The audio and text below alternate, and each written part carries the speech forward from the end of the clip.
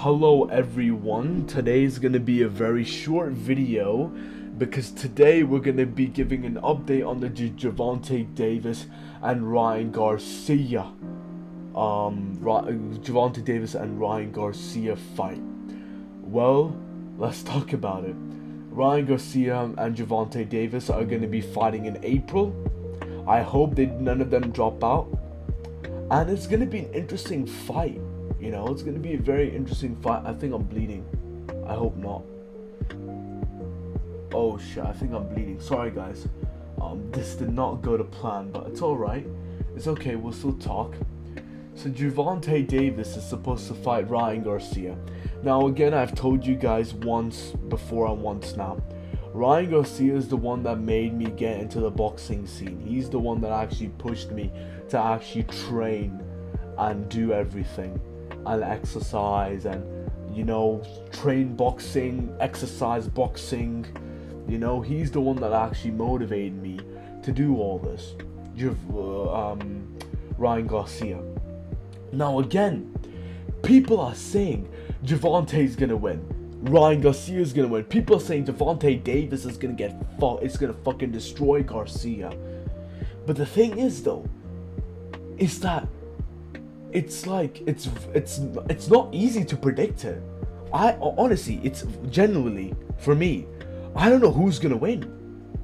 I can't tell who's gonna win because both of them have the same advantages. People keep on saying that Gervonta has speed, Garcia has power. It's not the case. Gervonta has speed and power, and Garcia has speed and power. They both have speed and power. They both have had knockouts. They both have had knockdowns. You have to understand that both of them have the same advantages. That's what makes this fight so special. Garcia, the underdog, trying to beat Gervonta, trying to prove his point. Gervonta coming into this fight, you know, being the main event guy, the real person, the real opponent that's gonna test Garcia. You know, it's gonna be an interesting fight. I'm hyped for it. I don't know where it's streaming on, but I have to check, but I'm hyped for it. But honestly, it's a difficult fight to predict. Everyone's predicting online, oh yeah, Gervonta will clap him, Ryan Garcia all the way. I'm obviously voting for my boy Ryan Garcia, because Ryan Garcia is my favorite fighter of all time. One of my favorites. So I'm going to be voting for him. And he's had some success in his career. He's beaten Luke Campbell. He's knocked out some very major opponents. He's won a championship. But Gervonta Davis is a 3-division champ. Now I can tell you this. The difference between Gervonta and Garcia is that Gervonta is very, what could you say, precise, very accurate, very, like, consistent, you know? Gervonta is very, like, he's like calculates everything in his head. He's like Messi on the pitch, on the football pitch. Again, for you football fans, there's my reference. But you get what I mean. Gervonta calculates, just like Soul Papi. Soul Papi is one of the best counter strikers in the YouTube scene. Gervonta Davis is kind of like Soul Papi. One single mistake you do, he will find that mistake and he will counter. If you see in the Isaac v Cruz fight, I've seen that fight from Gervonta. If you've seen the Isaac v Cruz fight, Isaac v Cruz, Isaac was going like this, and then he was doing the Mike Tyson, and he was punching outwards, and then Gervonta quickly slipped, hook, uppercut, slipped, hook, slipped hook. You know, Gervonta does those calculations. He uses his head movement. He catches them really quickly. Just like I told King Kenny to do in the Rock Sue fight.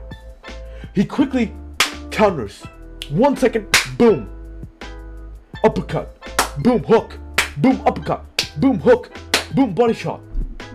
Gervonta does those little hooks and punches that are precise and effective. Even for most of his fights, that's how he gets his knockouts. One single mistake, he does an uppercut or a hook, and they're knocked down. That's how Gervonta wins his fights. The thing is now, is that how Ryan Garcia wins his fights, is he uses technique, uses game plan, uses game strategy, uses boxing IQ to lure his opponents in. Lure his opponents in, and when he's lured his opponents in, then he goes for the knockout. I'll give you an example. For Luke Campbell, he set up the body shot. He set up the body shot. He made it so that Luke Campbell, not for Luke Campbell, there was one fight, he was a very young fighter. Very young. He fought like this other Mexican guy. Bald, completely. Knocked him out cold. Completely out cold. How he did that is he used boxing IQ. He lured him in, so he made him comfortable for attacking forward, and when he attacked forward, Garcia stepped back and went for a quick hook and knocked him out. That's how Garcia won his fight. He used his game strategy, boxing IQ to win his fights. Gervonta finds those little mistakes you make, and he counters those and puts those against you. That's the real difference. You can't say the difference is that he has speed, he has power, he has speed, he has power. They both have speed and power. They both of them have speed and power. So you can't predict that, okay, he has speed, he has power. No. They both have speed and power. That's the real difference. Gervonta finds those mistakes. Garcia uses his boxing IQ, uses his game plan to win. That's the difference. Now let's talk about the press conference and what people are saying. First thing, the press conference is that Garcia is getting in Gervonta's head. Garcia is trying to get into Gervonta's head by talking all that shit. He's trying to low Gervonta's self-esteem. I don't think it's going to affect him, but he's trying to lower that self-esteem from Gervonta by offending him, saying that you have a man purse. You have why'd you put a bet on me? You know? And Gervonta is coming back saying that your hook's nothing. And then he said, why'd you put a bet on me? You know? So Ryan Garcia is trying to get into Gervonta's mind and try and make him unconfident before the fight, and him feeling confident so that he can get the upper hand. I don't think it's going to affect Gervonta at all, but I think they're both trying to play mind games with each other. Now the other thing. Garcia has said, I'm his tallest opponent ever, which will be a big difference. Ryan Garcia has the height. Gervonta is a little lower, right? What Garcia can do, what I keep on saying, you have that reach advantage, you have that height advantage, use it. Extend that jab, keep that jab, and every time Garcia opens, he can back up quickly and counter from Gervonta. So as soon as Gervonta comes for a hook, finds that mistake, Ryan Garcia can back up, counter back. You know? And then he should do that in this fight, because he has a reach advantage. He has the height advantage, he has a reach advantage. So to prevent those hooks, he needs to move back and then step back. Counter back at Gervonta. Pressure him. You know? And then Gervonta is going to have a difficult time, The only way Javante can win is how he gets inside, gets into his opponent and attacks his opponent, because he doesn't have the reach advantage. He could miss his uppercuts and hooks, those counters he does to smaller opponents. He can do that. So Garcia has the advantage, the reach advantage, and he needs to use it. Javante has never fought a tall opponent as big as him. So it'll be a very interesting fight to see who wins. But obviously I'm voting for my boy Ryan Garcia. I think if Garcia plays stupid and he attacks like he usually does, like how usually Ryan Garcia fights, is he keeps his stance like this, he keeps on moving forward, his head is all open, and he just goes for the jab, goes for the hook, and he just keeps on pushing and attacking and just keep on doing different combinations. If Garcia does that, Gervonta will knock him out, or Gervonta will find the mistake, come with those hooks, and beat Garcia.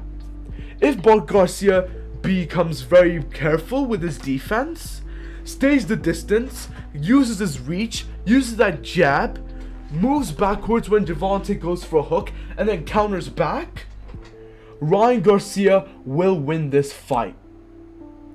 It's an interesting matchup. Like I keep on saying, it's a very interesting matchup. But obviously, guys, man, obviously, I'm voting for my boy Garcia. He's the one that made me start this, and I'm still going to continue, and gave me this knowledge of boxing for you guys. So, thank you all for watching. If you're new, please subscribe. I would appreciate it. And one more thing, to my Muslim people, Ramadan Kareem. Ramadan Kareem. Hopefully you guys keep all 30 fasts and pray a lot. Tomorrow I also have to pray. Wake up in the morning and fast. So, Ramadan Kareem to all my Muslims who watch this. And thank you all for watching. That's it. Who will win? Will Gervonta win? Or will Garcia win? Will Gervonta attack, find Garcia's mistakes? Or will Garcia dodge those mistakes, fix those mistakes, and come back better? Let's find out.